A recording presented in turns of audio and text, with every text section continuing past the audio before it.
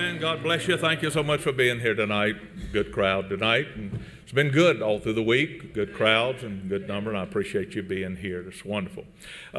We have, and I want to say it very clearly, that the purpose of this conference was to set in order right doctrine, and that's the way we feel.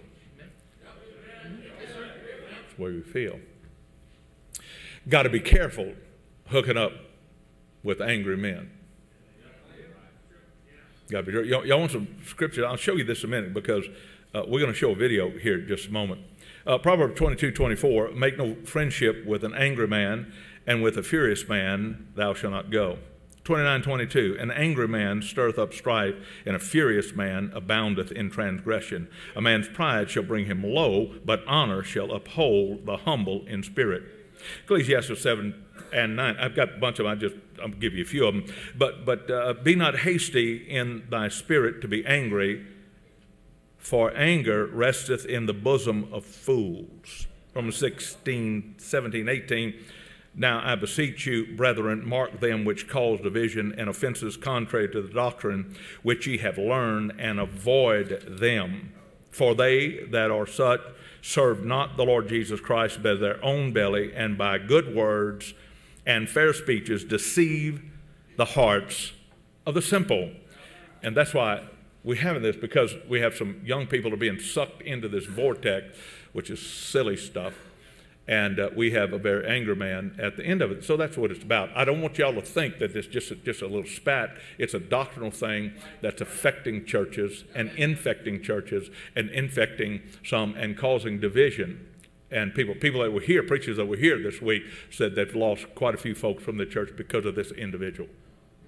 You'll see why in a minute. Y'all look at me. I've been here 35 years. If that man right there would have the spirit that you're about to see, he would never preach in this pulpit. There's no preacher that I've ever had could preach any harder than some of the preachers I've had.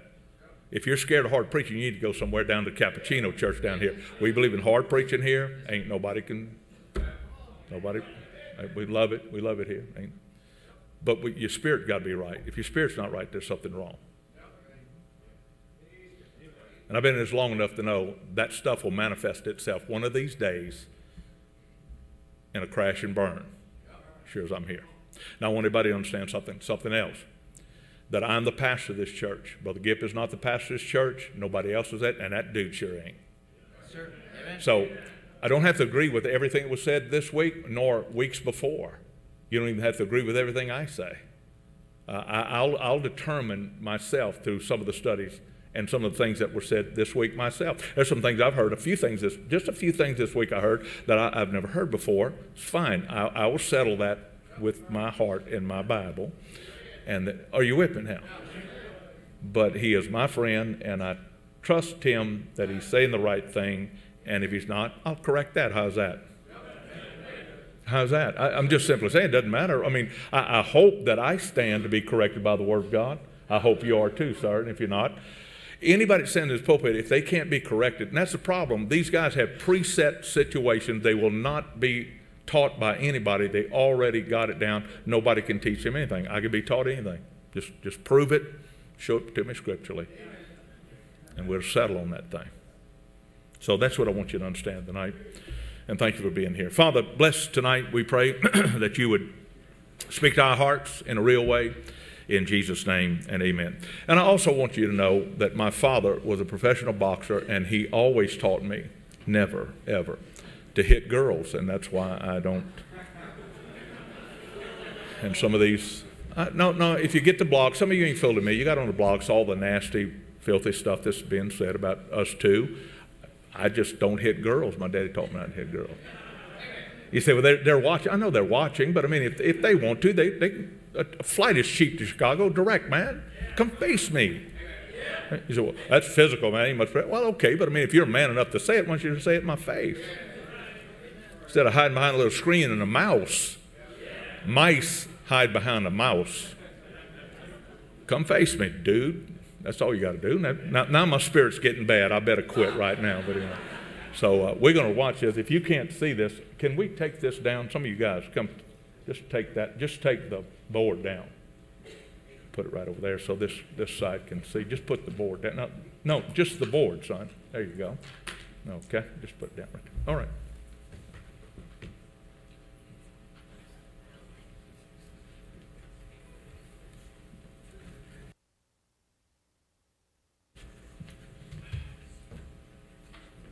Hey everybody, Pastor Stephen Anderson here from Faithful Word Baptist Church in Tempe, Arizona. Tonight I was tuned in live listening to Sam Gipp preach at Keith Gomez's church, where they're having a conference against yours truly, preaching against after the tribulation, preaching against marching to Zion, etc. But what I heard tonight was so shocking and mind-blowing, I can't even believe it. Sam Gipp said the most blasphemous, satanic thing that I've ever heard in a Baptist church, and nobody batted an eye. The pastor gets up at the end and, oh, great job, Brother Gipp. And just nobody even stops the service and says, whoa, buddy, you just crossed the line. You're teaching wicked, wicked doctrine. He actually got up tonight and said that Jesus' name was not supposed to be Jesus. His parents named him the wrong name, that they were basically not following instructions when they named him Jesus, and that, you know, we know him as Jesus, but that was not supposed to be his name. And then he even said, just in case you think, oh, it was a misunderstanding, then he says that when Jesus Christ returns, no one's going to call him Jesus. At his second coming, nobody's going to call him Jesus, because that wasn't even what he was supposed to be named in the first place. I mean, I can't even believe this. I mean, I thought it was bad when Sam Gipp said that Jesus was not his Messiah. That was nothing compared to this. I mean, this is just way more blasphemous. This is the weirdest thing I've ever heard. And look, it's not just weird. It's satanic. It's demonic. It's wicked. It's evil. Jesus is the name above all names. And the Bible's crystal clear in Luke chapter 2 that name was given him by the angel before he was even conceived in the womb. That was the name that God gave him. And to sit there and say, oh, well, he was supposed to be called Emmanuel, but his parents got it wrong. And then the big dumb animal, Keith Gomez, just sits there and listens to him preach this and gets a good job on Israel. Well, it's funny how you're so interested in defending Israel, but you don't care when the name of Jesus is attacked. I mean, look, you're going to hear the blasphemy for yourself. Listen to the clip yourself. I mean, you probably don't even believe me. But when you listen to it, it's clear what he's saying.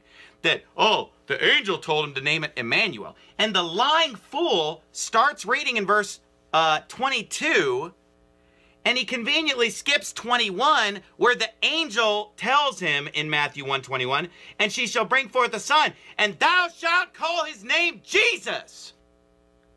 He was commanded by the angel, thou shalt call his name Jesus.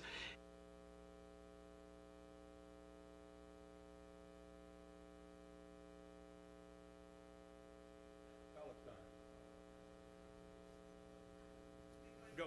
Sam Gipp starts reading in verse 22. Now all this was done that it might be fulfilled, which was spoken of the Lord by the prophet. Behold, a virgin shall be with child and shall bring forth a son, and they shall call his name Emmanuel. That's not even the angel talking.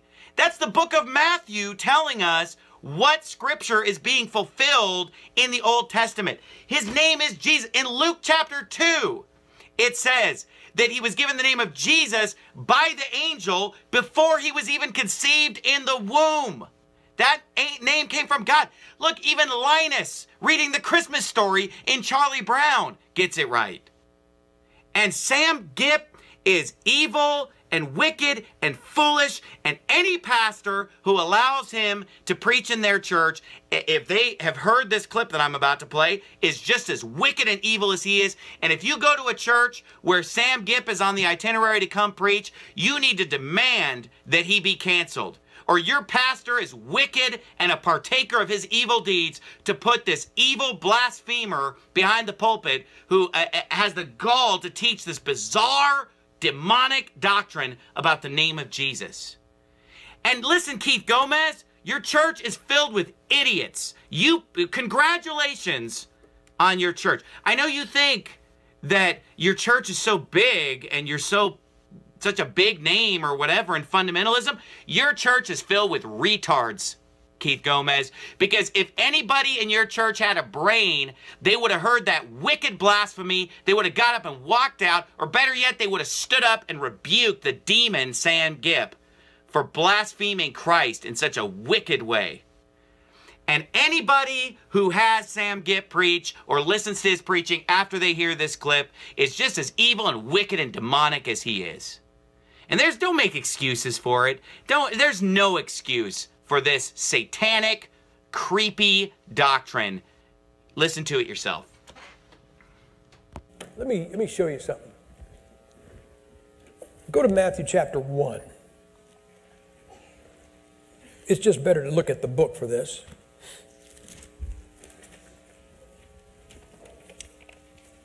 Matthew chapter 1.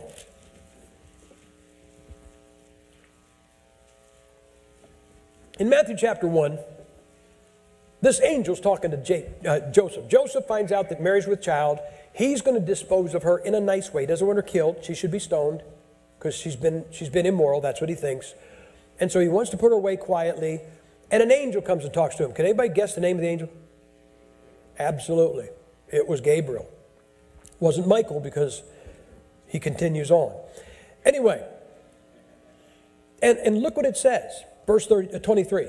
Behold, verse 22. Now all this was done, that it might be fulfilled, which was spoken of the Lord by the prophet, saying, Behold, a virgin shall be with child, and shall bring forth a son, and they shall call his name Emmanuel, which being interpreted is, God with us. Remember these words. God with us. You know what? If you say in Hebrew, Emmanuel, the E-L is God. Emmanuel, you are saying God with us. If somebody's name, I preached for a guy named Emmanuel in the Philippines, that his name is God with us, okay? So, Emmanuel means God with us. So, this angel comes to Joseph and says, don't put her away, this thing is of God, and this baby's name is going to be Emmanuel. Right? Verse 24, Then Joseph, being raised from sleep, did as the angel of the Lord had bidden him, and took unto him his wife, and knew her not till she had brought forth the firstborn son, and called his name Emmanuel. No, he didn't call him Emmanuel. He said, hey, you're going to have a kid? His name's going to be Emmanuel. He says, hey, Joe, she had the baby. What do you call him? Jesus. You say, what? How could that be? Real simple. God with us. The Bible says, he came unto his own, and his own received him not. Instead, we know him as Jesus. And what does Jesus mean? It means Jehovah saves. Oh, that's what we need, isn't it? We need Jehovah saves. But he never got this. Now, I don't know if I mentioned it yesterday or sometime earlier. Before the Lord came to the manger, the Trinity was in heaven. Nobody ever said, let's go by the throne and see the Father, the Son, and the Holy Ghost. They said, let's go by the throne and see the Father, the Word, and the Holy Ghost.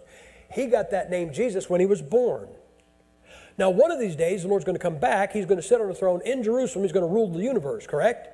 And nobody is going to say, well, let's go to Jerusalem and see Jesus. They're going to say, let's go to Jerusalem and see God with us. You say, are you sure about that? Well, there you have it, folks. You heard it right there for yourself. The wicked, evil blasphemy that Keith Gomez thought was such a wonderful sermon. Look, somebody needs to hold these so-called big-name preachers accountable and take them to task.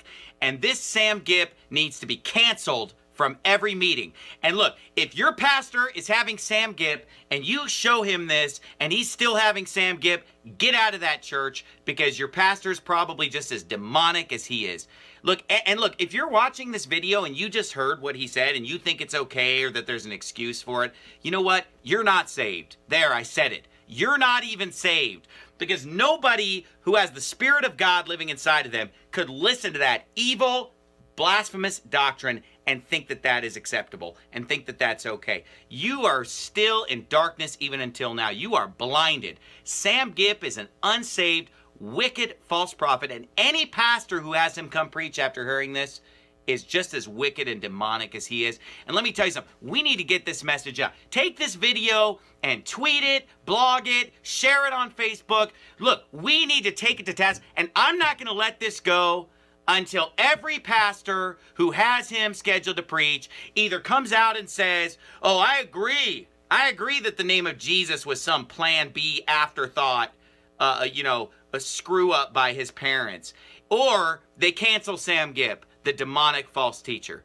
Look, we need to take these people to task. We can't just sit back and let this traveling circus, Sam Gipp, travel to 50 churches a year, teaching lies and infecting churches all over America with this evil doctrine. And if you're watching this video and you think what he said was okay, you're not even saved, and I have nothing more to say to you.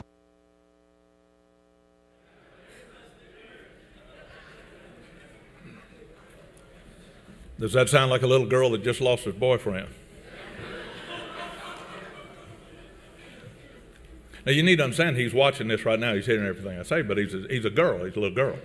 Anybody with that spirit, something's wrong with that man right there. Simple as that. I've been telling you that some of you are a little not there, and I also been telling you a few of you are lost. I didn't know that all of you were lost. Now I got something to preach on Sunday, but anyway. You know, a lot of churches were blasted by these guys. That's what I'm trying to say. Y'all look at me now. They're causing division, trying to split churches and telling people they ought to leave churches. And I don't want to, I hate to bring this to your attention to show you this, but I mean, some of you members, look up here, and you don't pray for your pastor and your church. You don't even know this. This is mild. This stuff happens all the time. I never talk about it because my daddy taught me not to hit girls. But churches were blasted by this today all over. They got the emails and they blasted everybody. I had preachers text and call me all across the nation laughing at this mess. And it's just a mess, but that's what happened. So you got to understand in the last days, that's what you got going on. So if you couldn't tell by that man's spirit where this thing is at, there's something wrong with you. I personally believe that what you ought to do is avoid his, not only his blog, but his website by all means. Get sucked into that vortex of that sort of spirit. Problem is that people are going over there because they're weirdos. You know, they either hate the queers, or they hate this, or they hate that, or they whatever. And then they'll fly there and they'll join his church, and that's how his church is growing more than anything. It's because people are moving to his city to be a part of a weirdo. All it is a Westboro wannabe. Y'all remember the Westboro church? That's all it is, a wannabe. That's all it is. And he wants to be the man. He got his little fanny whip down on the border by a border guard, a little skinny Mexican border guard. He don't want to come challenge me. He's just a punk. Have I made that clear? Okay, Mr. Gipp, you're on.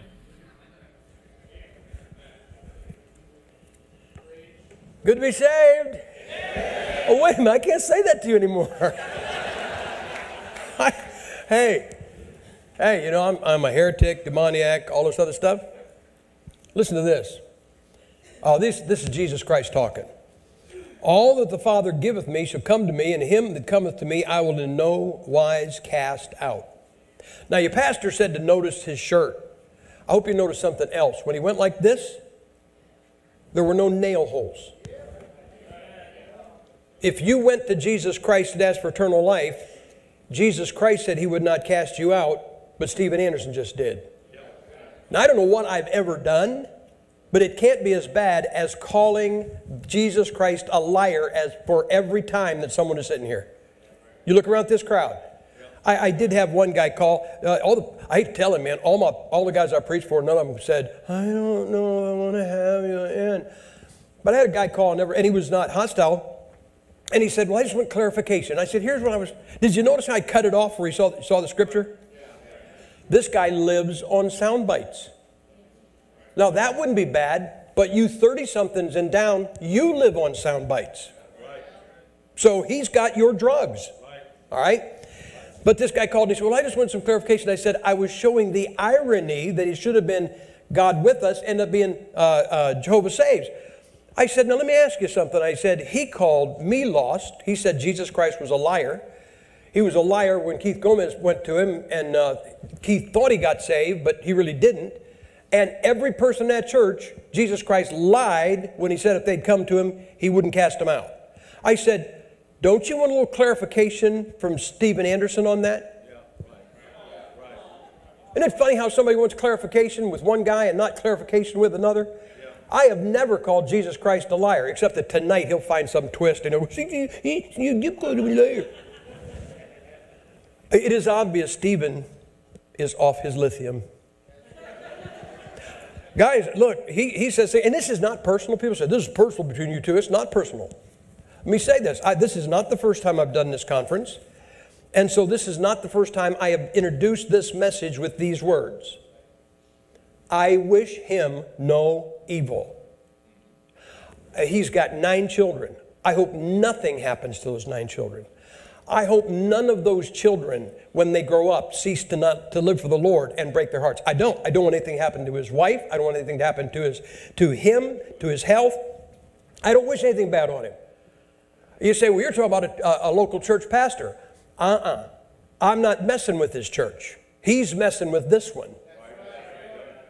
He condemned everybody here to hell because he doesn't like who you have in. Like every pastor in the country now has to get their speakers approved with Steven Anderson. No nail holes, Steve.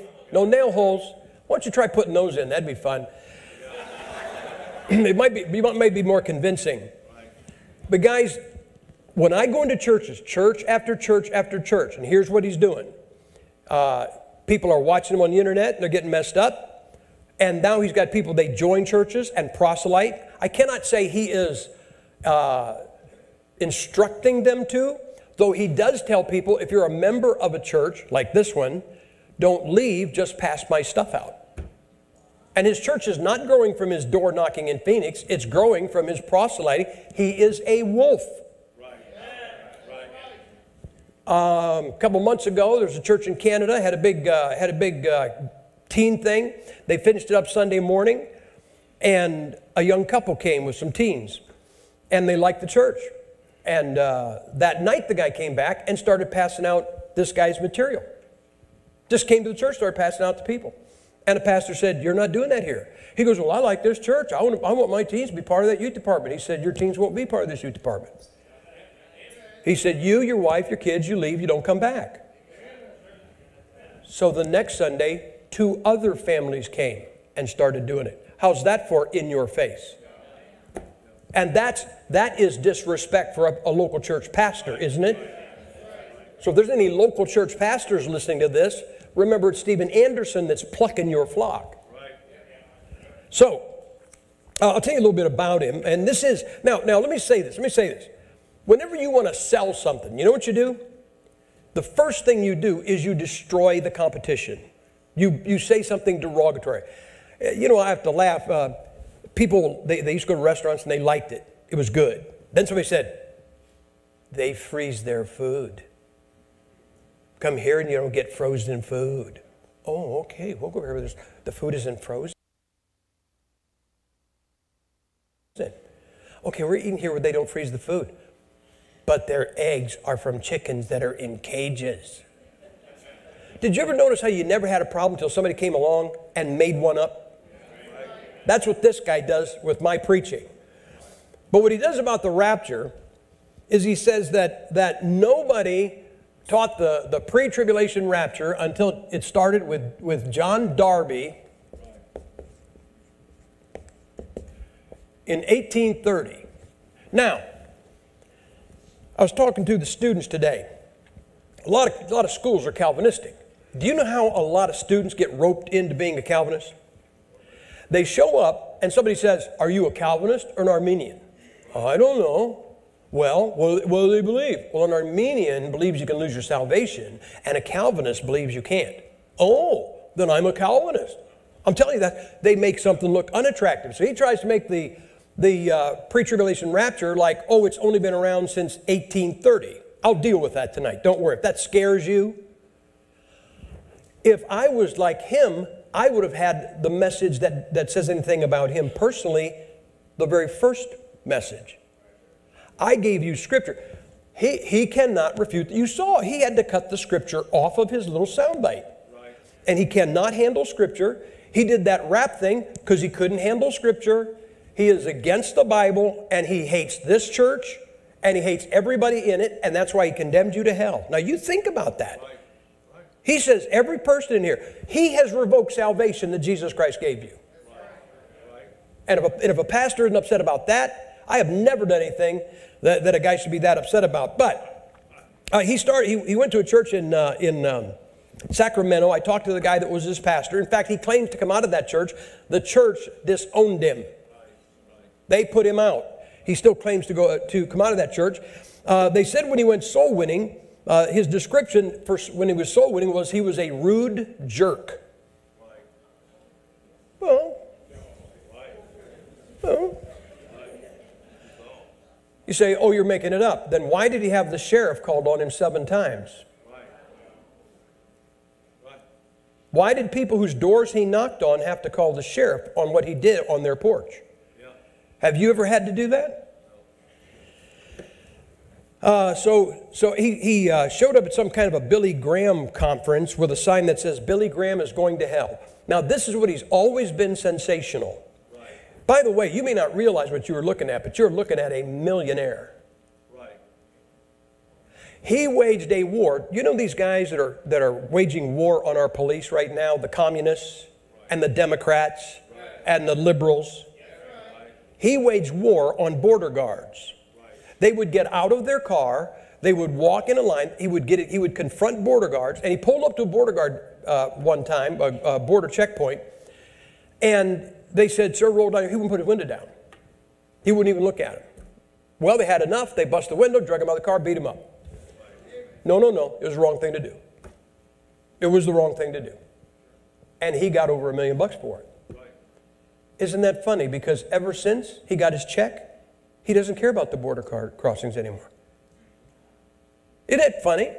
I mean, you know, I'll bet your pastor, I'll bet he thinks abortion's murder. And I'll bet he just keeps on thinking it.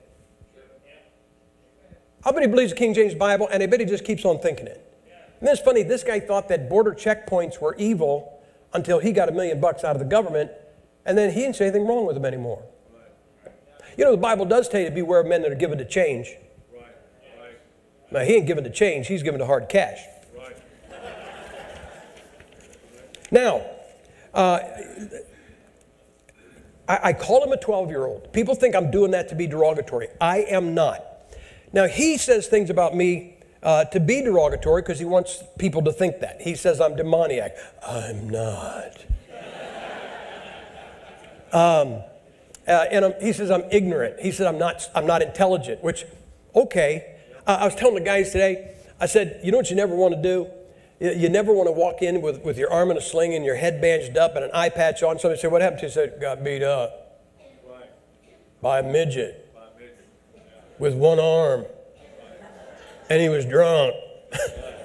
I was telling people, fight a giant, you know. And this guy, he got his, I got him to call me. Here's what happened. I wanted to talk to him. Here's how I got associated with him. Paul Wittenberger, who is another millionaire with him, he's the guy that makes his videos. Paul Wittenberger probably put the rap video together, I'm guessing, okay? Paul Wittenberger worked on a pornographic movie. I told the school I wouldn't tell them. I won't tell you either. I won't tell you that it was a pornographic lesbian movie. The guy that is screaming how demoniac I am, his good buddy, who has preached in his church. I've got a video, I saw it's online, of Paul Wittenberger preaching in his pulpit. A man that made a lesbian porn video. And he doesn't like who he has in. So you got to think about it, all right? Anyway, this Wittenberger called me several years ago, and he said, would you debate S.L. Anderson on the mid-tribulation rapture? I didn't know who S.L. Anderson was. I said, no. He said, why not? Now, guys, let me tell you something. The Bible does not speak well of debate. And all debate is show off my brain. And he said, why not? I said, well, because I've never seen a debate where one of the guys said to the other one halfway through, you know, you're right. I'm going to quit believing. I'm going to join you. And I said, I've never seen a debate where no matter what is said, both sides claim victory. You know what a debate is? A debate is for the sport of you guys watching two guys fight. So if you want to debate, you go debate somebody. I'll watch you. But I thought, who in the world is this Steven Anderson guy called out of the blue? And I told him this. I said, my thing, for lack of a better way, I said, my thing is the King James Bible. Guys, I'll take all the prayer I can get. Look what he's doing to me. I get the same thing from the anti-King James guys. Right. I mean, I am getting this all the time. I'll take your prayers.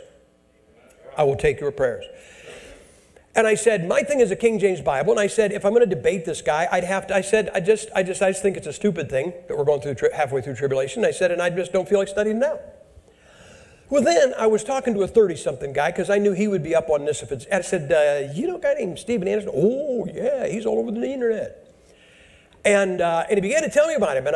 So I went online and I saw a couple things. I thought, I got to talk to this guy. Now, in his video, now here's what he did. Oh, and by the way, Paul Wittenberger said, you ready for this? Steven Anderson really likes your stuff on the King James Bible.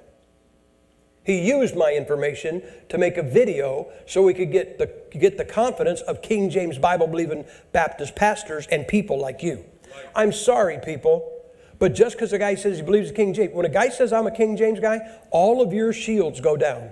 Right. And you welcome them in. So he used the Bible teaching and the years of study of a demoniac so he could get confidence with people like you, so he could get in and mess you up and mess up churches. Right. Right. And so, and in his after the tribulation these days, after his tribulation video, he does know this. He knows he's got to have a second witness. If he doesn't have mouth of two witnesses, so he's got a guy by the name of Roger Jimenez. And Roger Jimenez pastors a church, Verity Baptist Church in Sacramento. Now here's what I think. I think, oh, you know what? I bet you Jimenez is out of his church in Phoenix. And you know, Anderson said, come here, I just need a second voice. Speak when I tell you to. So I called Jimenez. I tried to call Anderson, and whatever number I had, I couldn't get to him. So I called Jimenez. And look, Jimenez probably hates my guts too. I don't dislike this guy. He's an Air Force veteran. I appreciate his service. I don't want to say anything bad about him because I just had a very pleasant talk with him. He seemed like a very nice guy. He is wrong about the tribulation. And if he follows Anderson on anything else he teaches, he's wrong there. And probably he thinks that I'm demoniac, whatever, too. So I called Jimenez. Now, let me ask you a question. When I get done talking to Jimenez and hang up my phone, do you see this? Who does that anymore? So when I got done and I hung up the phone, what do you think Jimenez did? Now, think about what you already knew, didn't you? You know this guy is leading a cult. That everybody that talks to him about this guy, he needs to report into the master. Right. So I gave him a half an hour, 20 minutes, whatever it was, and I figured he's talking to Anderson, and I said, but I want to talk to Anderson. And I bait this guy all the time, Anderson. In fact, I'll tell you what I did to him today. Well, you know, it's fun. So I thought, if I call Jimenez again, 2 calls in one day from me, when he calls Anderson the second time, Anderson's going to call me. So, and I just, you know, hey, Jimenez, it was a nice day. What color's your car? You know, I really just talked to him. He was a nice guy. I got done hanging up, and when I hung up my phone, I said, Anderson will call me within the next 30 minutes. 20 minutes later, my phone rang. Guess who? Anderson. I had him. And what I do, oh man, I shouldn't tell you this, because I do feel kind of wimpy about this. I tweet. Yes, I do. And he has guys that follow me to monitor me. And so every now and then I'll say something that will draw them out, and they'll get into a discussion with me, and I'll walk into a trap intentionally because he watches, but he doesn't want to look bad. So he waits until he thinks, oh man, Gipp is going down on the next one. So then he comes out of the woods, out of nowhere, and blasts me, and I slam the door on him. And then he, and back into the darkness. So he called me. And I said, I was cordial to him.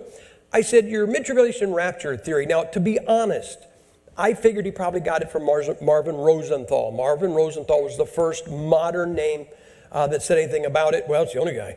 But, and the guy is very narcissistic. I mean, you have got to love yourself if you think people who disagree with you are unsaved.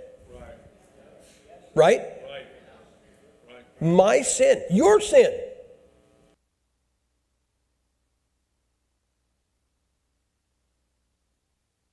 Anybody. He probably visits heaven and tells them doctrine. And so, well, he went to heaven and plucked you and me out of God's hand. That's how he must have done it. So I said, where'd you get your, I said, so if you didn't get it from Rosenthal, I said, did you get it from Rasmussen? No. I said, where'd you get it from? He said, when I was 12 years old, I read Matthew chapter 24, verses 29, 30, and 31 after the tribulation of these days. And he said, I knew right then. Now, can I ask you people something? Did you believe something stupid when you were 12 years old that you have left behind? Now, aren't you glad? Because if you didn't leave it behind, you'd be like him. And that's the truth. In fact, if you will visualize him with a 12-year-old mentality, then those kind of actions make sense. There are two Steven Andersons. There is the real Steven Anderson, and then there is the scripted Steven Anderson. If you want to see the real one, he used to put a little camera, I don't know if he still does it. I don't follow him. I don't chase the guy. I don't look at what he's doing. I don't spy on him. I don't have to watch him. I'm not paranoid about it. But he's paranoid about truth. So he's got this camera on his, he used to have this sermon. He'd preach and he'd have a camera shooting down on the pulpit, and it's stationary. And in that one, he throws his tantrums. And I mean, he throws a tantrum like a kid. He gets mad. Now, guys, I told you, it's one thing to, Bible thump and stuff, but he kicks the pulpit just like a child would kick when he was mad. Takes his Bible. Guys, I have never been disrespectful to that book. This book that he loves, and he got mad, and he threw it in the pulpit like a toy. Like a child mad at a toy. From his pulpit,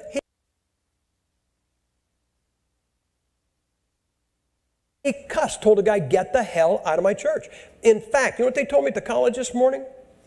The college they got a bunch of emails from his groupies, and he said, didn't you say, Brother Mike, they were X and R-rated language?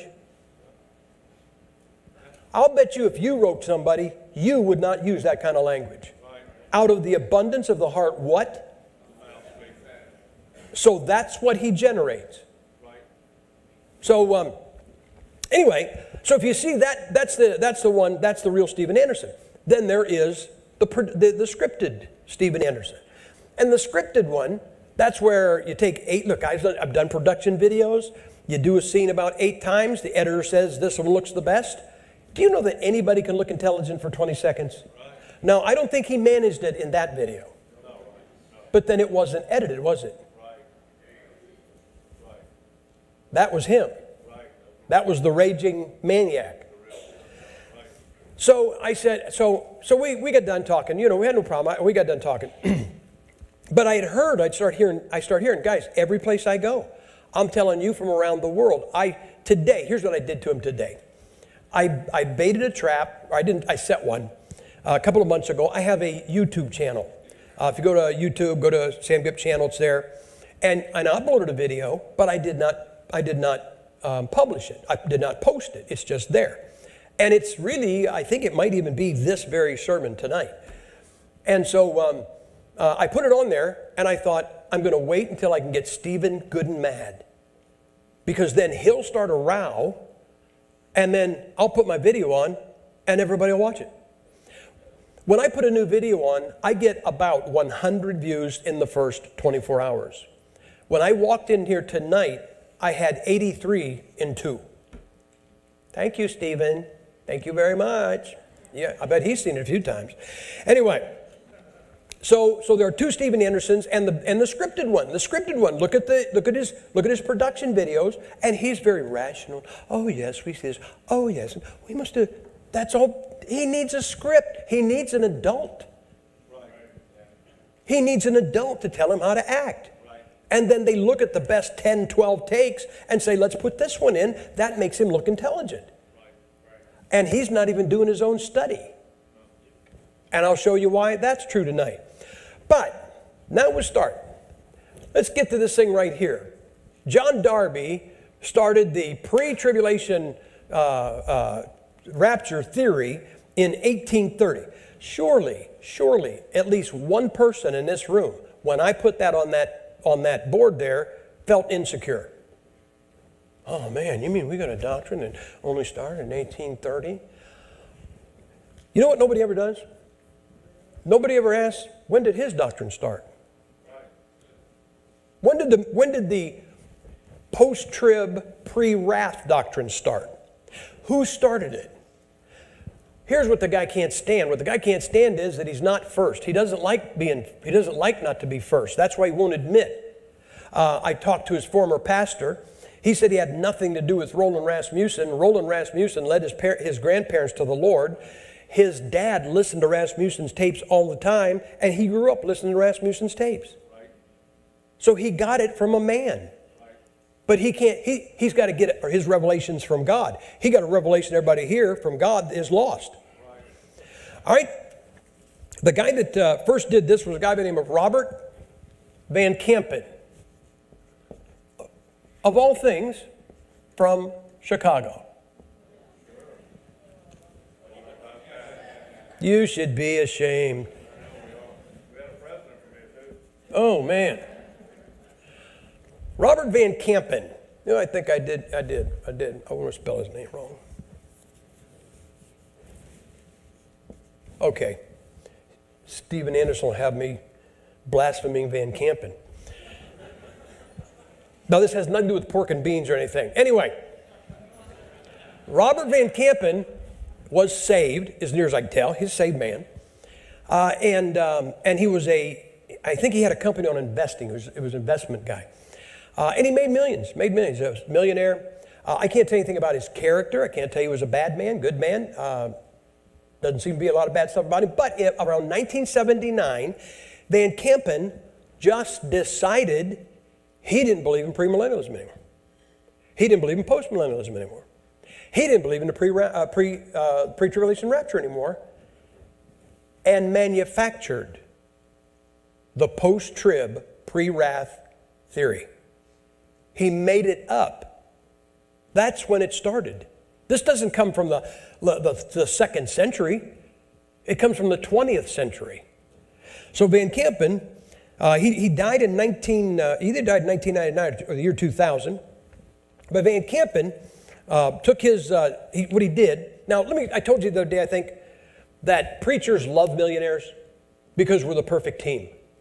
Preacher has ideas with no money. Rich man has money with no ideas. Now, you know that does sound funny, but if there's a smart man, well, you know, you guys, if there's a smart man in here, you know, I always tell people at church should never buy tracts. I think some very smart person ought to buy all the tracts. Wouldn't it be nice if you bought all the tracts for this church and then every time one got passed out, something went in your account? And you got a college here that's training people, and you got a church that has missionaries, and everything you put in here, it does get you something on the other side. I was telling the students, I think the Understandable History has been through, I think, 7 or 8 printings, my Understandable History.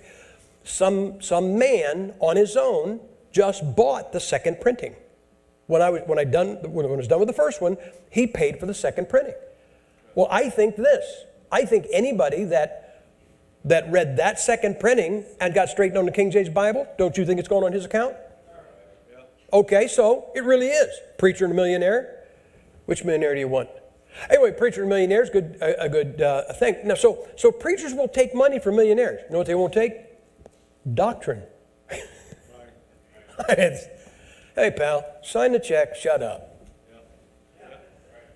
I don't care how much money you got, bucko. You're not going to influence a preacher. They're going to look at you like, hey, moneybags, just give us the check and we'll do God's work. So he needed a preacher to legitimize. He actually wrote a book about it, and it didn't do anything. The book didn't do anything. So that takes us to 1989. In 1989, Marvin Rosenthal. Marvin Rosenthal was the head of Friends of Israel Ministries. And Rosenthal, in 1989, Rosenthal and Friends of Israel Ministries had a split. And Rosenthal left.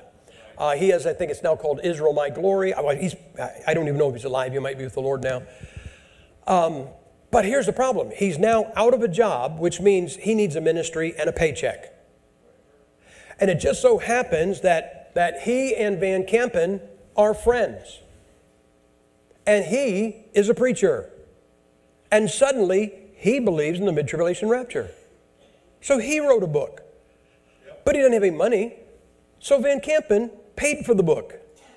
Now, let me tell you something else about preachers. We love books. We won't spend 2 cents on a book that we know has bad doctrine. But you can give us one on plucking chickens live, and if you're giving it to us, we'll take it. Right. Oh, I'm sorry. Animal cruelty, Stephen. You'll probably make a rap video out of this. Anyway, preachers will take any kind of a book free. So Van Kampen paid for the printing and then mailed them across the country free. I remember getting mine. I got mine. So in this book came out about 1990. Now, those are the first two. The third guy, because there's one problem with Rosenthal. And the problem is he's not an independent, King James, Bible-believing Baptist pastor. So there's a fellow in Southern California by the name of Roland Rasmussen.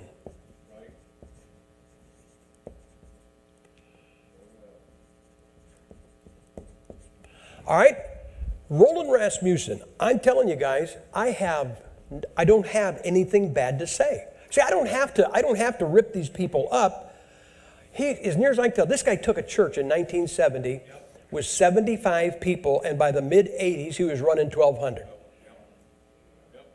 Now, if you took that like, so what? You're sorry. I'll tell you what I believe. I'd heard about him.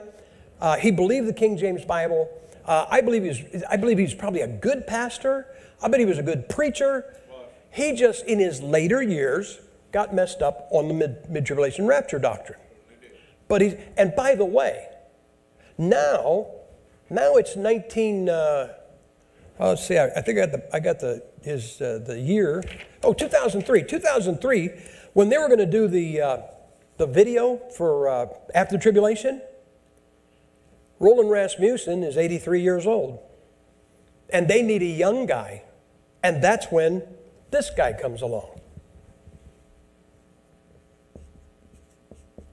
Stephen Anderson. Now, it just probably kills him that he is not number 1. He's number 4. But that's what he is.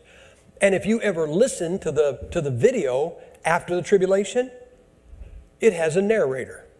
You know who the narrator is? 83-year-old Roland Rasmussen. And he got nothing from Rasmussen. Didn't know him, no connection, never met him. So this guy comes out with this video. The first video he came out with was a pro-King James video, because he knew that would fool you. And it did. And it fooled a bunch of pastors. And then he said, after the tribulation, oh, guess what? It was purchased and sent out free.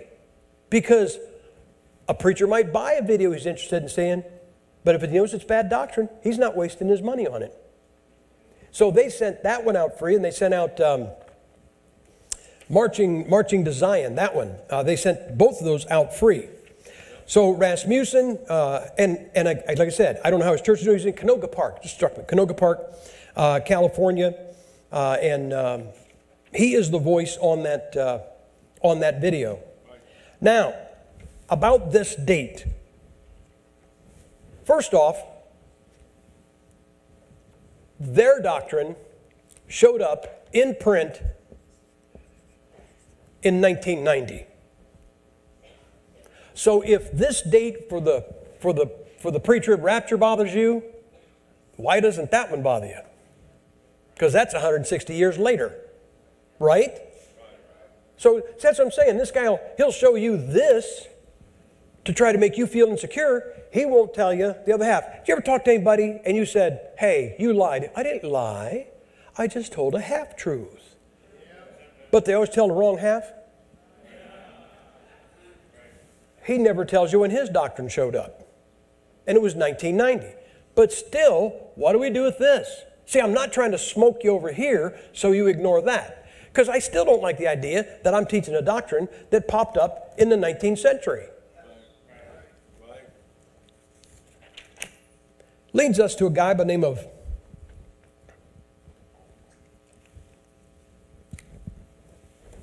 Ephraim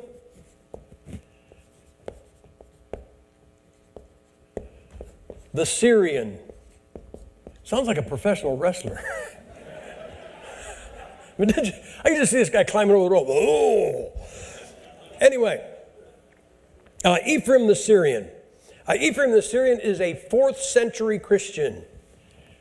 He published a work in 373. In fact, I have been bumping into the guy. I'm teaching a Bible history class, and I was doing some research because one of the guys said, I heard that Ephraim the Syrian isn't real.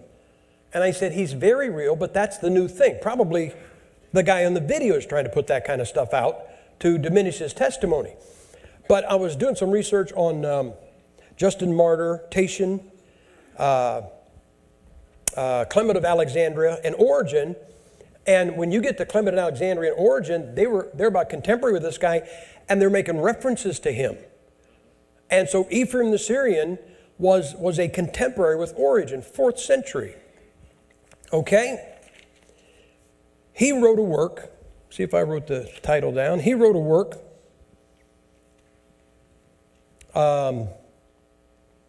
Here's what he said. Here's the name of his work. He wrote this in 373. It's called On the Last Times, the Antichrist, and the End of the World. Okay? So I think it's plain what he's talking about. Here's a quote from his book. For all the saints and elect of God are gathered prior to the tribulation that is to come, and are taken to the Lord, lest they see the confusion that is to overwhelm the world because of their sins. We call that pre-tribulation rapture. He wrote a book called the Book of the Cave Treasures. He tells people we should prepare ourselves for the meeting of the Lord Christ, so that he may draw us from the confusion. His term for the tribulation was sometimes he called it the confusion. He may draw us from the confusion which overwhelms the world. So, guys, there's a guy in the 4th century. Now, I don't know if you noticed, but that's just a little bit before that. So now, you've got Stephen Anderson teaching a doctrine from here that is contrary to a doctrine from here. Now, that's a little bit different, isn't it?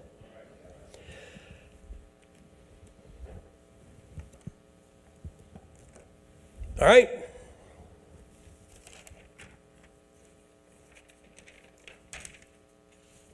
Let me get rid of these. Here's what he said about the rapture. We ought to understand thoroughly, therefore, my brothers, what is imminent or overhanging. He believed that the rapture could happen in his day and that it would be prior to the tribulation. He said, at the end of the world, at the final consumption, he said, after 1 week of that sore affliction, tribulation, they will all be destroyed in the plain of Joppa. So he believed in a 7-year tribulation, and he believed that we would leave before it started. All right? Now, The other problem with Anderson, amongst the many, is his dishonest Bible study. He is not an honest Bible teacher. He says this. He says that the word tribulation appears 22 times in the New Testament. It does. He's not dishonest when he says that. In fact, I got all 22 right here.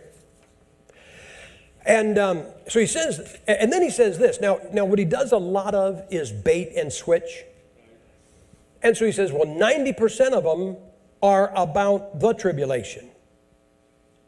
But here's what he does. If you want to watch it, see if I got the, I put it down by the minutes.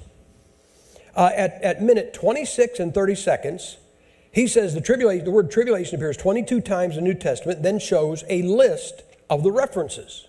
Now, if you divide 21 by 3, you have one left over, don't you? Okay? So I'm watching this video. I'm going 1, 2, 3, 4, 5, 6, 7. 1, 2, 3, 4, 5, 6, 7. 1, 2, 3, 4, 5, 6, 7. And there's only 21. And he says there's 22. And I'm telling you there's 22. And I thought, well, now why does the guy have only one verse, or 21 verses for 22? So I looked. And here's why. Because in Romans chapter 5, verse 3, it says this. And not only so, but we glory in tribulation, also knowing that tribulation worketh patience. So it's 22 times in 21 verses. Okay? Now, I don't know if I mentioned this earlier, but I talk about the word translate in the Bible in some form. Translate, translated, translation. And the word translate appears, I say it this way, it appears 5 times in 3 places. The first time is in 1 Samuel chapter 3, verse 10. The second time is in Colossians chapter 1, verse 13. And the third time and the last 3 appearances are all in Hebrews chapter 11, verse 5, where the word translate in some form appears 3 times in that verse. So it appears 5 times in 3 places. He says it appears 22 times, and then immediately after saying that, he says this about, shouldn't one of those 22 verses?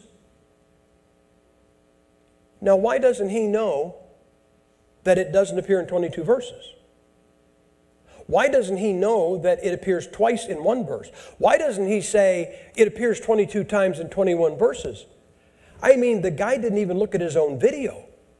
Somebody made him up a pretty chart with the verses up there, and he never even looked at that. He might have scratched his head and wondered where number 22 went. Then he might have done some study on what somebody handed him. So he doesn't even do his own work, except the hatchet work. He does that. Whenever he's off script, he's like this. He's off script and off lithium. And he says this. He says that the majority of the tribulation verses, where the word tribulation appears in the New Testament, are about the tribulation. Guys, I have 1, 2, 3, 4, 5. 5 out of 22.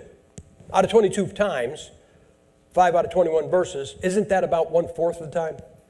If somebody says 90% and you find out it's 4th, if a bank said, oh yeah, we'll give you 90% interest. Oh, really? And it's only a quarter? Quarter might be good now, but it isn't 90%. And so he claims this. But then he does this, and this is one of the funniest things I've ever saw. Remember I was telling you there are some rules to Bible exegesis that we didn't make up, we just follow? Who's talking, who they talking to, what are they talking about? Have you guys ever heard, I'm sure I didn't tell you the first time, the law first mentioned? Sure. And I told you, that's pretty much the first time something is mentioned, that describes it for as a tribulation. So he goes to, he says, let's look at the law first mentioned with this. Now, what did he just say? He's going to go to the first reference of tribulation, right? Yet hath he no root in him. Matthew chapter 13, verse 21. Yet hath he no root in him. Talking about the seed that falls on the ground. But dureth for a while, for when tribulation or persecution ariseth because of the word, by and by he is offended. He says that's the tribulation. I say he's smoking something. Now, here's the problem. This list, I stopped too soon.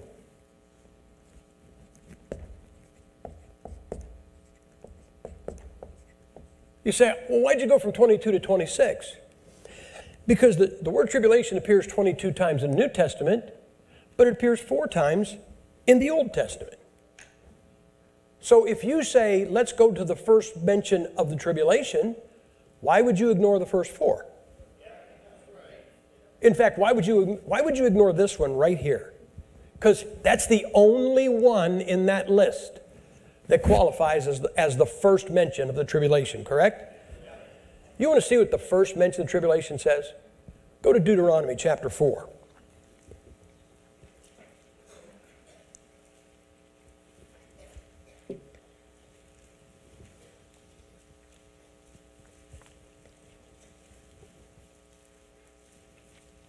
Deuteronomy chapter 4, here's what it says in verse 30. No, wait, does anybody know? Could somebody just give me a wild guess when Moses wrote Deuteronomy, who he's writing it to? Yeah, he's writing it to the Jews, correct? When thou, you Jews, art in tribulation, and all these things are come upon thee, even in the latter days, if thou turn to the Lord thy God, and shalt be obedient unto his voice. Guys, that is a reference to the tribulation. The latter day tribulation. And you know who he's addressed to? The Jews. And Stephen Anderson doesn't want you to know that. There's a Bible rule called the law of the first mention. Stephen Anderson has one called the law of the fifth mention.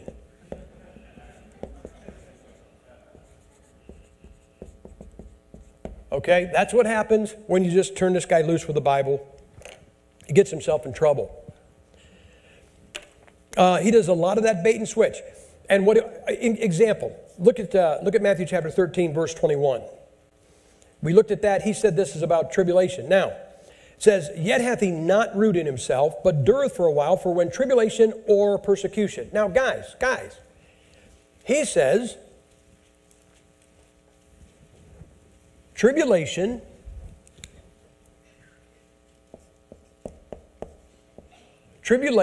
or persecution, right?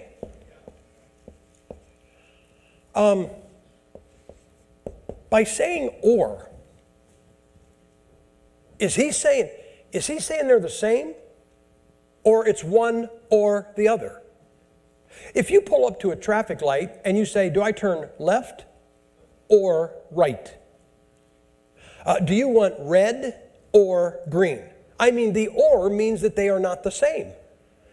So here's what these guys do, and this is the kind of people that he attracts. What he attracts the conspiracy people, the people I told you, they think that they're dropping chemicals on us from airplanes, and there's concentration camps in Alaska. Guys, I preach in Alaska. You know that's the biggest geographical state there is, and you could not put a secret camp in Alaska because it is the smallest social state. You talk to any native up there and say, where do you live? And they'll go, oh, I live in Anchorage, but I used to be up in Barrow. That's clear up at the top. And then I lived in Point Lay for a while. And then came down to Fairbanks. And then they live all over. You couldn't put a camp. You could put it in Tennessee and them out in the hills, but you couldn't do it in Alaska. But every now and then I say there are. When I'm in my letter, when I write my letter, I tell the liberals. I heard this when Clinton got elected. One of his groupies said, now that Clinton's in the White House, talking about us, they can't put us in those concentration camps they have for us. What a revelation. We think they got them for us. They think we've got them for them. Let's not tell them. Next time you argue with the liberal, say, where do you live again? We're going to be taking you to the camps. And so every now and then, I'll put in my letter, I'll be on the Arctic this year, I believe. And I'll say I'm going up to the Arctic, checking on the camps we have for the liberals. So he says this. He says, persecution, that verse is his proof that persecution and tribulation are the same thing. Now, an adult would not make that problem, but a 12-year-old might not. I'm telling you guys, when I tell you he's 12 years old, this guy has got problems here. You saw it. And that's not the only video he does like that. The guy's an absolute maniac. They probably put him on lithium for the script stuff. Now, here's how I define these two. And it's a biblical definition. This one, tribulation, I call it an act of God. That's just stuff happens. Tornado hits your house. You fall down and break a leg. Your engine blows up. That's an act of God. Persecution is bad that comes to you, but it's directed by a person. It would be like what he's doing for me. Okay? I'm not persecuting him. Let me ask you something. Were any of you asked to email his church today and give them down the road? Did any of you said you need to email that church and say they need to fire Stephen Anderson? Why haven't we done that? Because we don't do that. The maniac does that. Would you want to be in that room with him when he was like that? I mean, that guy's scary. But here's the thing, guys. So this is, I call this man-made grief.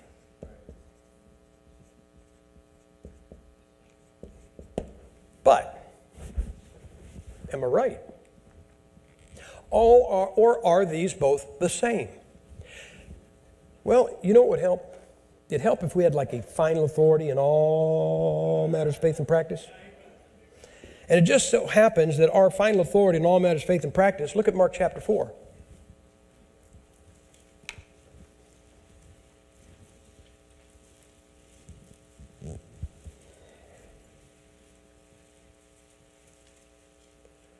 And in Mark chapter 4, you know what it is?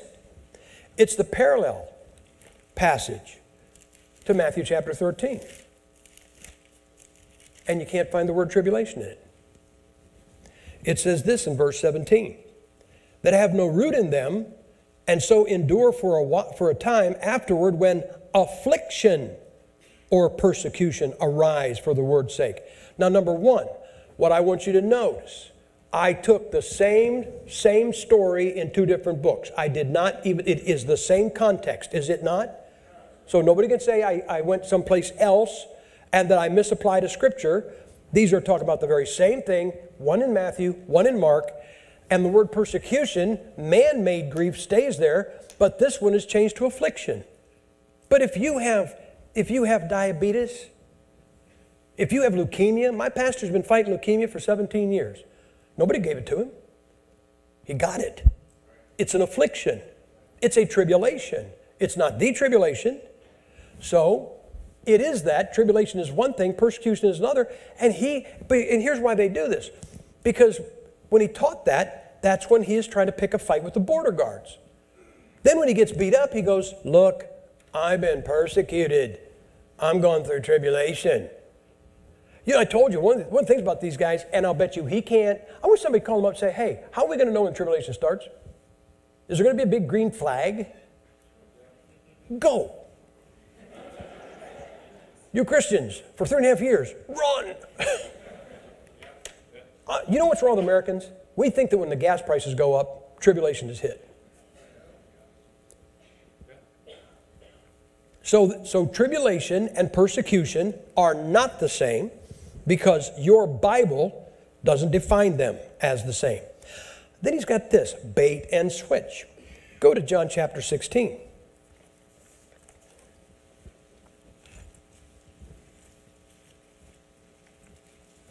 And what he says here, like I said, I don't think the guy, you know, I don't say he's on drugs. I just say he should get on drugs. Now, see, if you found out that he was on drugs when he did that, or if he had bad med, wouldn't you go, well, that makes sense. Oh, he's probably a diabetic and didn't get a shot. You know, he's up on sugar or something. I mean, it would make sense, right? But I think he's just like nuts. And here's what he says. Look at the verse 1. These things have I spoken to you, that ye should not be offended. Okay? Now, look what the Lord says in verse 16. And in verse 16, let me get this. In verse 16, he says this in verse 33, the Lord, these things have I spoken unto you, that in me you might have peace. In the world ye shall have tribulation. But be of good cheer, I have overcome the world. Now, is there a thinking, normal person in this room that thinks when the Lord said, ye shall have tribulation, he's talking about the tribulation? Because if he is, Jesus was wrong. Because the people he said that to never went through the tribulation. And Jesus stood right there and said, you're going through the tribulation. Then why didn't the tribulation happen in the days of those guys? So it's not the tribulation. So this guy has Jesus mistaken. I've never said he did that one. Anyway, but here's the kick. He says this about verse 1. Jesus, these things have I written unto you that you should not be offended. He said, Jesus is saying that so they won't be offended when they find out that they're going through tribulation. But he says, these things have I spoken, and he's 32 verses away from saying, in the world you have tribulation.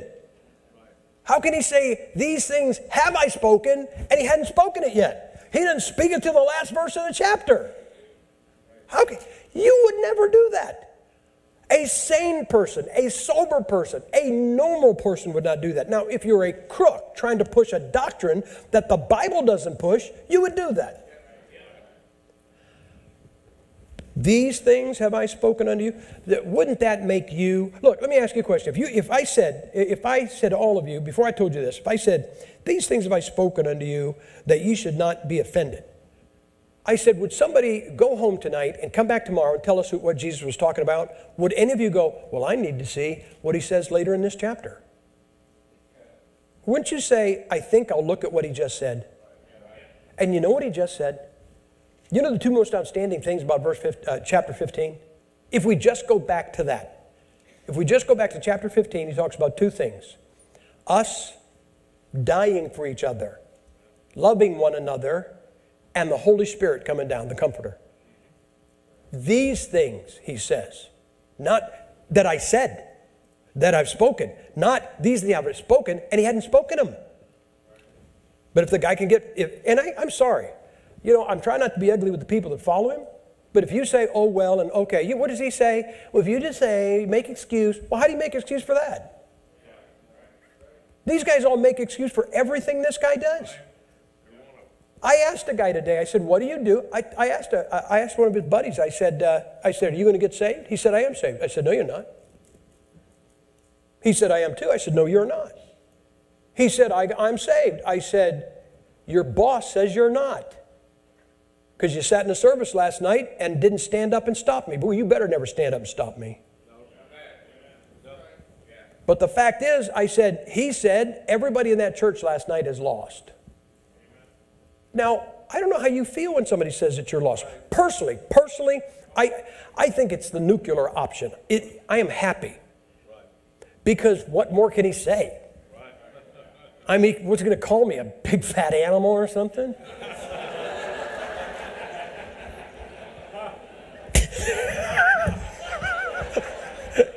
There went the love offering right there, buddy.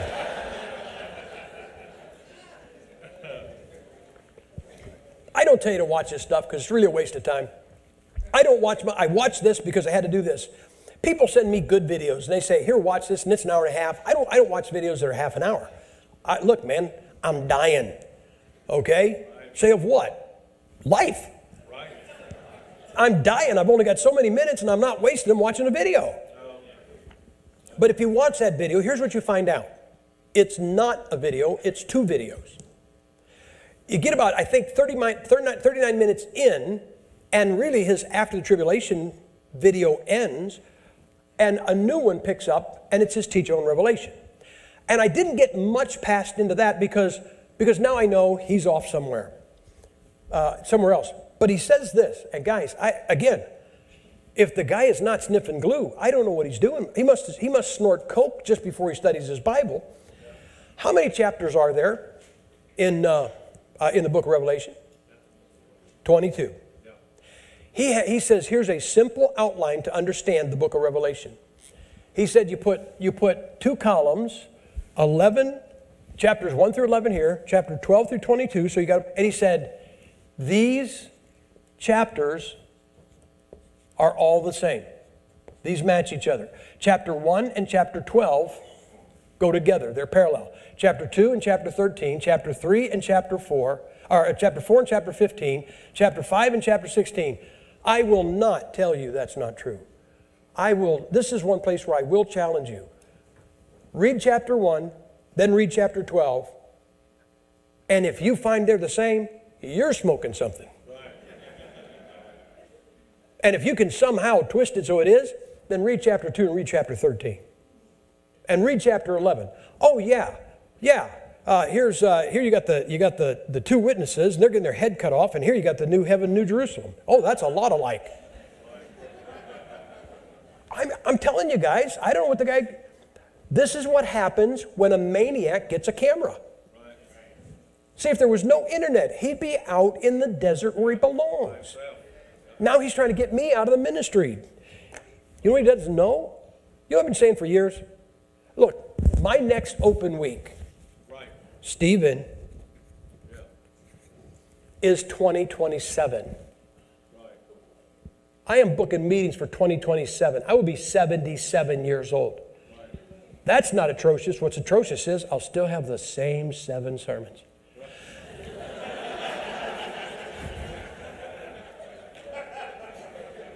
And I tell people, I said, you know, I'm about to start a rumor about myself so I can cut back on some of the meetings. And I guess I don't have to. He's going to do it for me. And I'm thinking, man, I hope it works. You know, I said, well, what are you going to do if he puts you out of business? I don't know, maybe like go start a church in Phoenix. I'm sure there's a lot of people who need some Bible teaching. All right. Guys, can you pass those out? We've got some stuff we look at. I'm about done. It's not you people I care about, but those poor nursery workers. They understand why Gipp is a 4-letter word.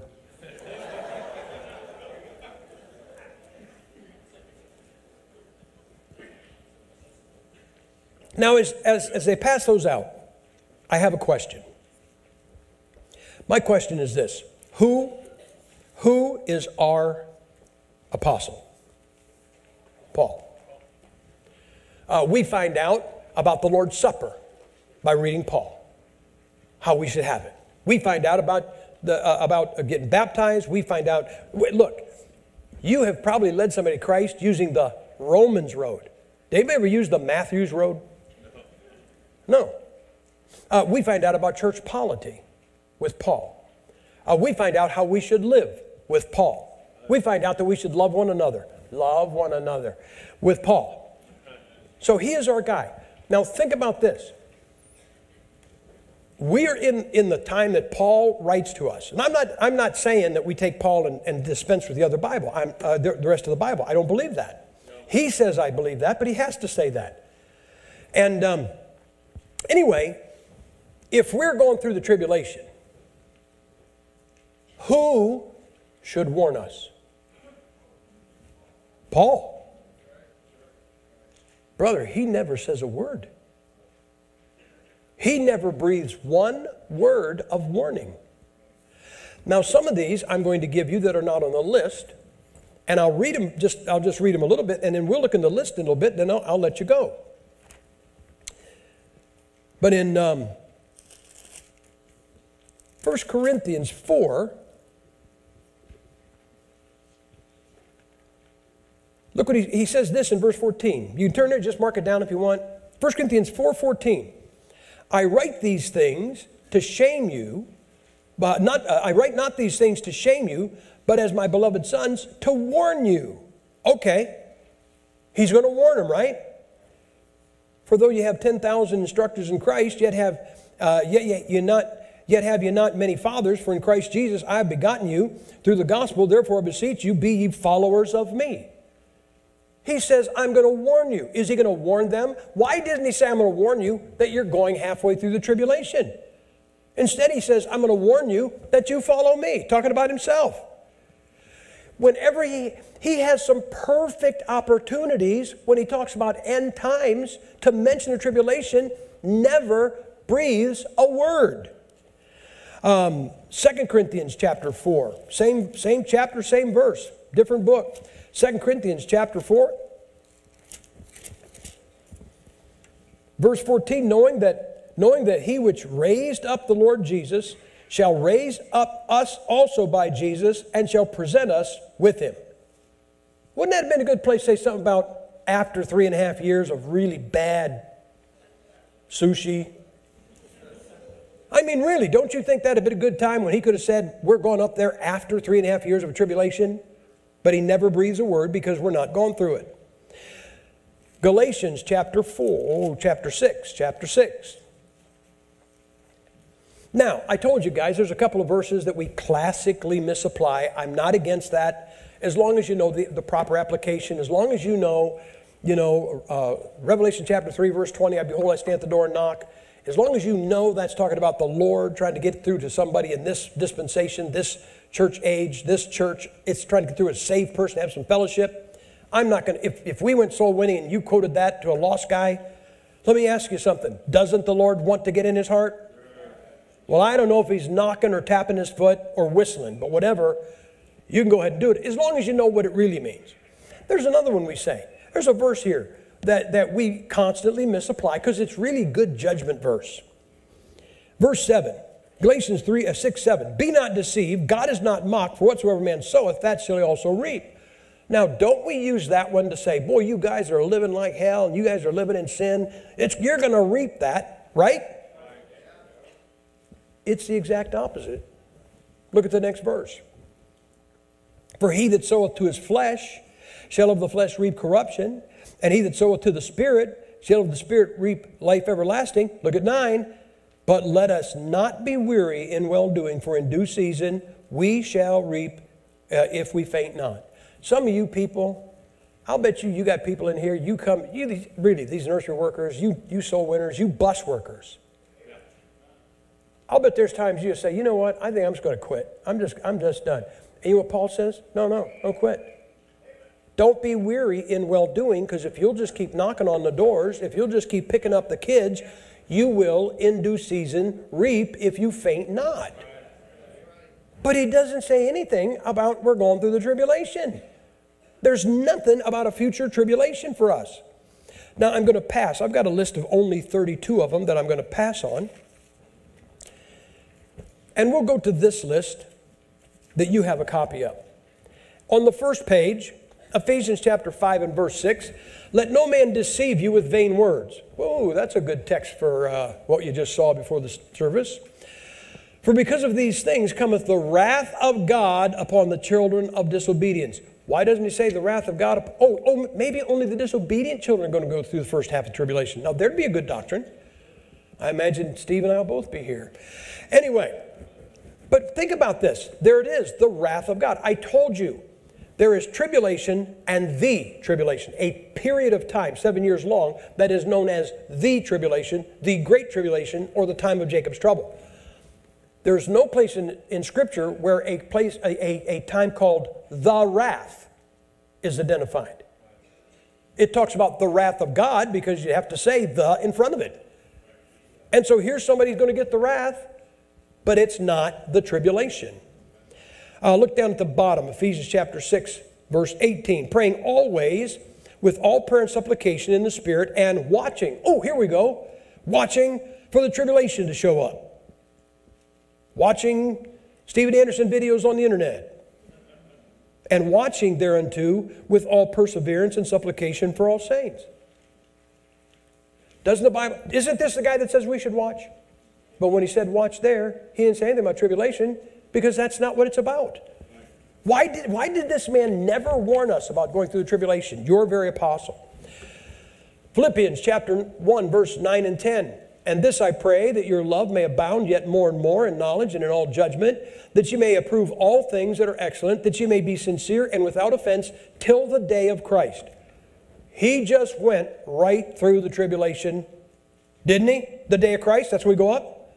What? He just went right through that 3.5-year tribulation without a comma for it. Why didn't he say sincere without offense through the tribulation and then to the day of Christ?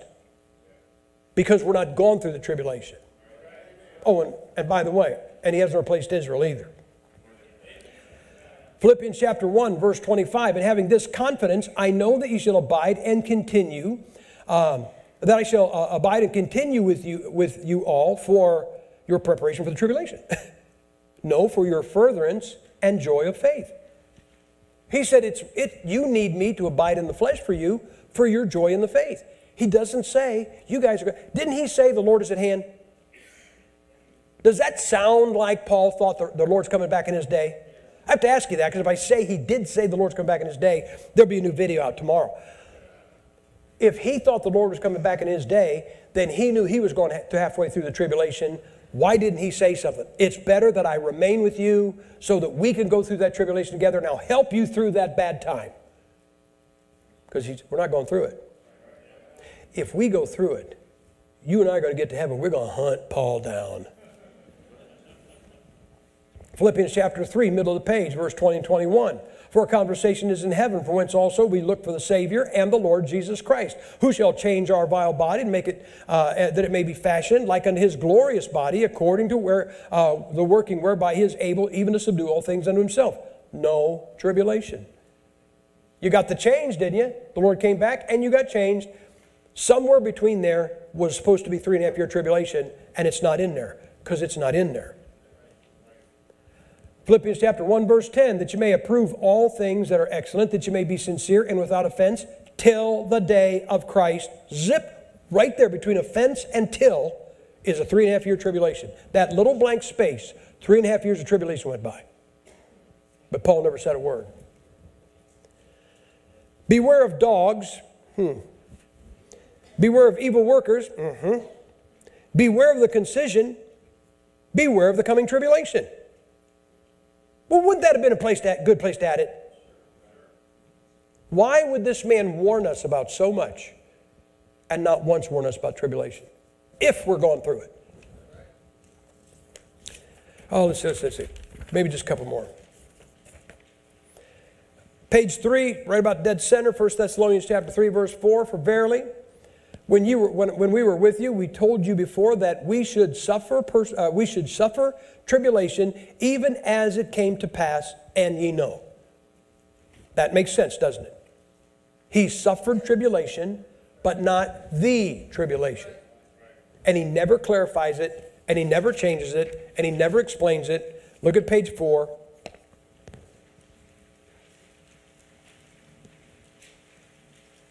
First Thessalonians, but as touching brotherly love, top verse.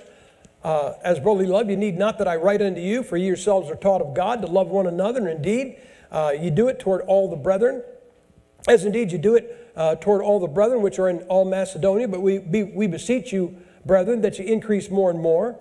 Now he's going to tell them what to do. That you study to be quiet. Oh man, why doesn't Anderson read that verse?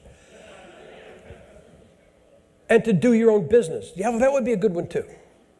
And to work with your own hands, the ones without the nail holes, as we commanded you, that we may walk honestly toward them that are without, and that ye may have lack of nothing.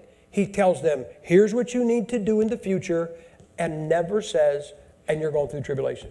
Why doesn't he say, buy some freeze-dried pizza? Well, why doesn't he say you ought to stock something up? Why doesn't he say you better get ready to run? Why doesn't he say you better get ready to get martyred? He doesn't say anything. He doesn't even say something that Steven Anderson can twist into him saying something. That is how void this New Testament is of Paul making references to a 3.5-year tribulation that you and I aren't going through anyway. About 2/3 of the way down, number 19, 1 Thessalonians chapter 5, verse 14. Now we exhort you, brethren, warn. Good time? Wouldn't that be a good time when somebody says warn? Warn them that are unruly, comfort the feeble-minded. Okay, so maybe I should.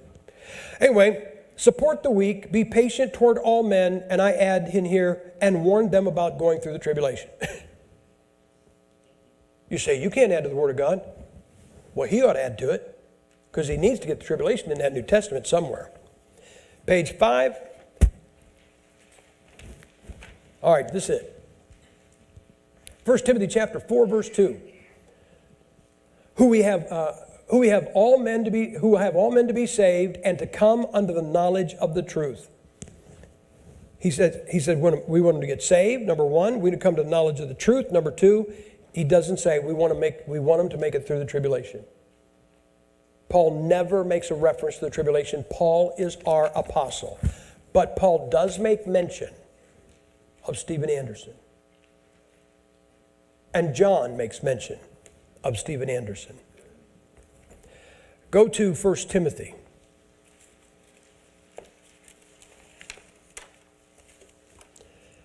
First Timothy. Guys, you can ask guys where I preach. You can ask your pastor. I don't badmouth people. I mean, I don't badmouth people in private. I don't come to him and say, so-and-so's a dirty rat, or did you hear about this? You know what I tell people? Evangelists are the jungle drums of Christianity. We go from church to church and we get all the gossip, and we go gossip to gossip to gossip. I don't do that. I was telling in the college today, some guy was talking to me. He said, there's some preacher doesn't like you. I thought, if there was only just one.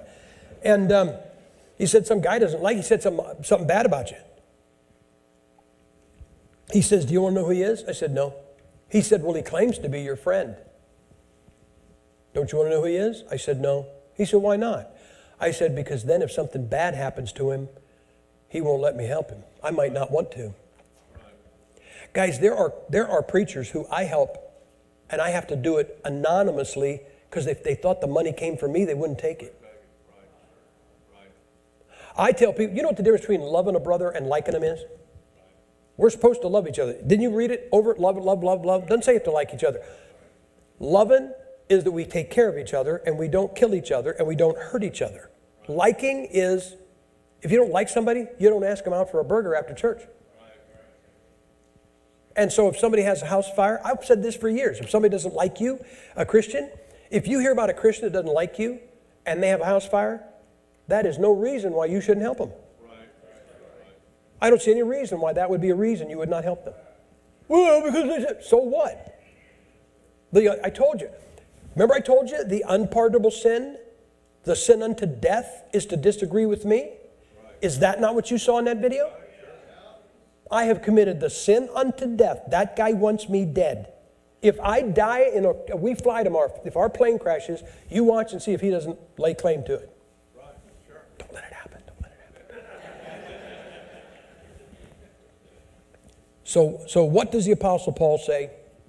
In 1 Timothy chapter 1 and verse 20, he says this, of whom is Hymenaeus and Alexander, whom I have delivered unto Satan, that they may learn not to blaspheme. You say, what's blasphemy? I don't know. I mean, apparently I do it real easy.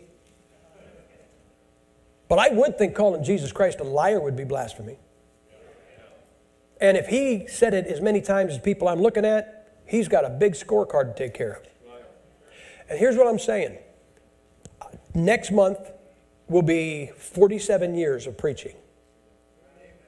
This is the first time, this is the only single person I've ever come to a pulpit, mention his name from a pulpit, and say something negative to him, about him. So you can't say, oh, it's personal, and you're just using it. No, no, no. It took 47 years.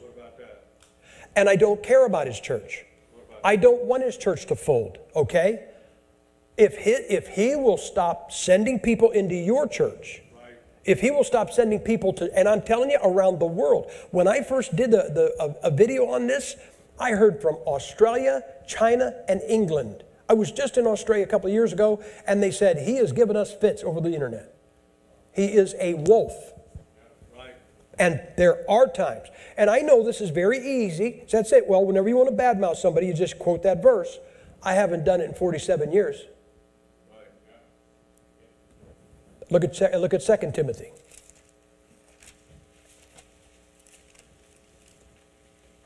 chapter 2. Once again, verse 17. And their word will eat as doth a canker, of whom is Hymenaeus and Philetus. Hymenaeus must have been a real bad case. He probably mid-tribulation rapture.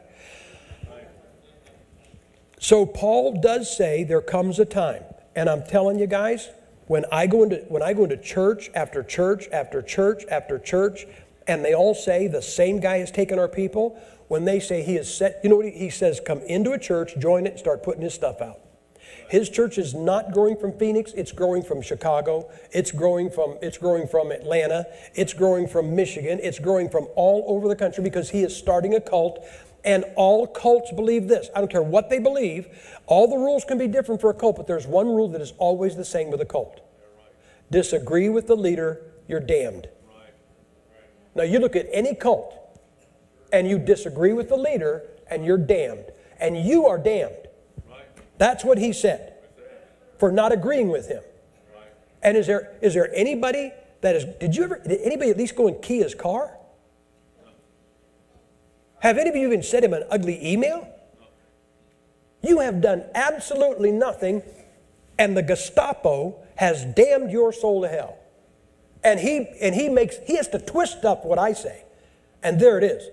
And then somebody's going to call me and go, I need clarification. Get some clarification on that. But I told you John does mention him. And John does mention him. I'm looking for my last piece of paper here. In Revelation chapter 2,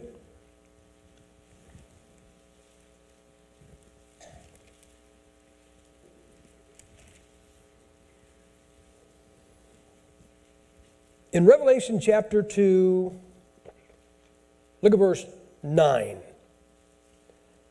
I know thy works, and tribulation, and poverty, but thou art rich. I know the blasphemy of them which say they are Jews, and are not, but are of the synagogue of Satan. Chapter 3, verse 9. Behold, I will make them of the synagogue of Satan, which say they are Jews and are not, but do lie. Behold, I will make them to come and worship before thy feet, and to know that I have loved thee. So yes, you got him in the Bible. John mentions him. Paul mentions the people like him. And I'm telling you this, guys, the guy is, well, you saw him. I don't have to do a whole lot. I want to show you one last thing. I want to show you he accepted the deal that Jesus Christ refused. Look at Luke chapter 4.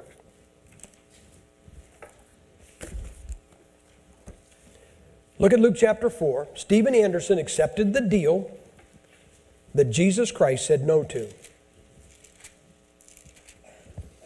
Luke chapter 4 is the Lord being tempted in the wilderness by Satan. Took 2 weeks off from Phoenix and showed up. Oh, put that in the video, Steve. Put that in the video. Anyway, look what the devil did. Verse 5. And the devil, taking him up into an high mountain, showed unto him all the kingdoms of the world in a moment of time. And the devil said unto him, all this power will I give thee, and the glory of them, for that is delivered unto me, and to whomsoever I will, I give it. Now, the love of money is the root of all evil, but the guy's got the money. He's a millionaire. That's why he does. See, he can't handle it. He doesn't have time in this meeting. He doesn't have time for his production people to make up a new video. You watch and see. There's going to be a first-class video of these services, and he'll have those, he'll have the 20-second sound bites, and he'll have him saying something he didn't say and have me saying something, because he isn't his own man. He's a kept man. But he's got the money. But I got news for you, people. People want more than money. They want power, and they want glory. That's why they run. Why would people run for Congress and take a pay cut? And why do people go out there and beat their bodies up on the sports field? Because they want power, and they want glory. Okay, so the Lord says, and doesn't it say the devil, didn't it say he's got the power to do it? Verse 7, if thou therefore wilt worship me, all shall be thine. And Jesus answered and said, get thee behind me, Satan, for it is written, thou shalt worship the Lord thy God, and him only shalt thou serve. All right, let me ask you a question. Didn't Jesus Christ did he not just refuse power and glory? Sure did. It's been a good deal for a bunch of people. But you know, I tell people all the time, be honest and don't cheat. When you cheat, there's no shortcut to success. Just be honest and don't take any shortcuts and don't cheat. So he just lost the chance on power and glory, right? Look at verse 13. And when the devil had ended all the temptation, he departed from him for a season. And Jesus returned in the power of the Spirit. Wow. He refused the devil's power, and look at the power that he got. Power of the Spirit. Now Anderson will say Jesus had no power. And I teach that Jesus had no power and the Holy Spirit gave it to him there. That's what I have me saying. In the power of the Spirit. So he came in the power. I guess that's just a car. The power of the Spirit into Galilee, where there went out a fame of him through all the region round about, and he taught in their synagogues, being glorified of all. The devil says, I'll give you power and glory. Lord Jesus Christ said, hit the road, pal. And he got power and glory. Anderson didn't turn that deal down. All right, preacher.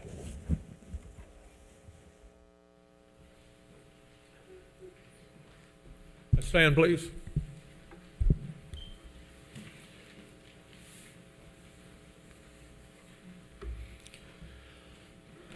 Let's bow our heads in prayer, please. Every head bowed and every eye closed. I, too, have never used my pulpit for name calling or calling anyone out like that.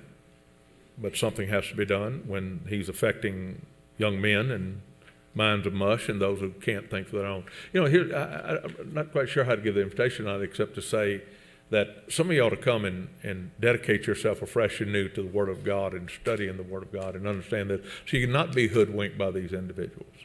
I've got folks in this church right now that's here tonight that was into the charismatic movement until I talked to them and showed them scripturally.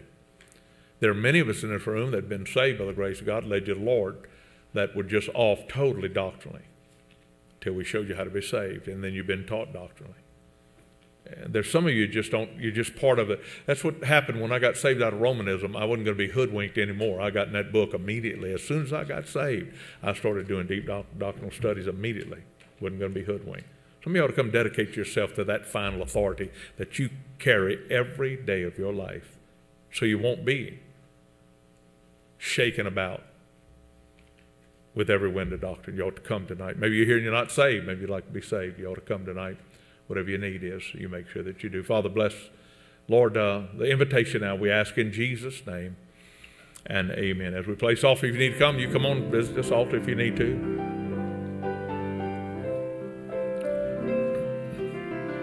Dedicate yourself afresh and anew. Be good.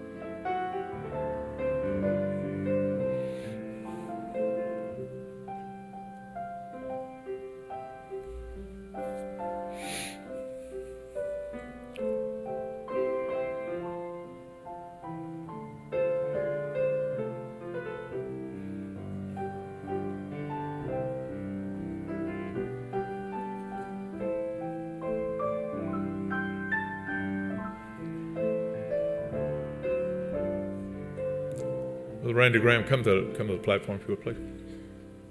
Brother Graham came. We had preachers from Kentucky and different places. Brother Graham came from Michigan, and he and I go way back. I don't even know. He wouldn't remember me, but his dad. Y'all heard me give my testimony. Come on up here, man. Gave my testimony, and you've heard my testimony how I walked in a long-haired hippie boy, and I said often when I walked in, women grabbed their children and men their wallets. I was a wild man. And his dad leading the singing for Bob Smith back then, and then his dad got up to sing the special, and I was sitting out there and never been in a Baptist church in my life. And Dr. Bob Smith opened that book, but when his daddy sang the song, his daddy got broke up, started weeping, and couldn't, kind of fumble around as singers do at times. And the first thing I said, boy, he sure botched that performance. That's what I thought he was doing, performing. And then almost immediately, it's like, that ain't performing, man. This guy really means what he's singing. It's got him. Then I kind of settled in a little bit and started listening. And then Bob Smith got up and preached on Amos 3:3, can two walk together except to be agreed. And I got saved that day. How old were you then? You were a little bitty baby. 4 years old. He was 4 years old then, so he wouldn't remember me necessarily at that time. But now he's pastoring up in Michigan. Now, how long? Wisconsin, excuse me. How many years now? 15 years. 15 years in Wisconsin. Isn't that amazing? So I'm glad he's here. I'm glad he was here for the conference. You go ahead and close in prayer if you would, or pray for the offering if you would. You come on right now if you would, please. Everything in the, I don't have my notes up here. Sarah, what do we need for this week?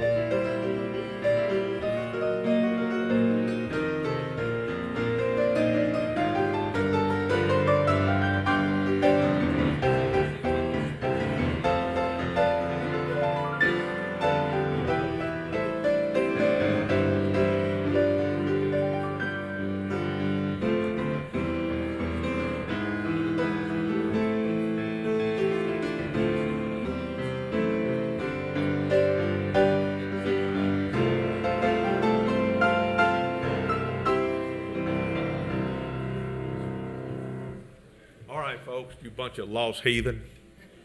I've been telling y'all that for a long time, man. Y'all stand, please.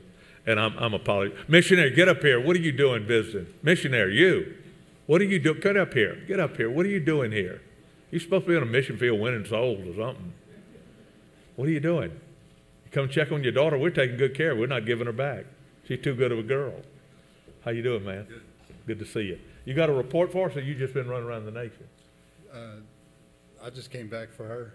Oh, But so you're going to take her away. I've learned some African tricks over there. Good. All right. With your friend. I want you to say a word or two to them, and then I want you to close in prayer. Thank y'all for being here. You folks that were here all through the week, thank you very, very much. And I certainly appreciate you being here. Make sure you take care of the table, too. And tell us a little word about what's going on in closing prayer. Lord's been good to us. We've been there for a year. Come back for Abigail. Thank you for taking care of her and everything else. She's been giving us a bunch of stories and everything. Lord's been good. We've started 3 churches since last year. Had 7 graduates at the end of last year, and 3 of them said, we're going to go start a church. So it's exciting, and we got a couple more by the end of this year. They'll be done too. So Lord's good, and he's still on the throne. Amen. Amen. So let's go, Lord, in prayer. Father, we love you. Thank you for your goodness to us tonight. Thank you for your watch and protection that you give over our lives each and every day.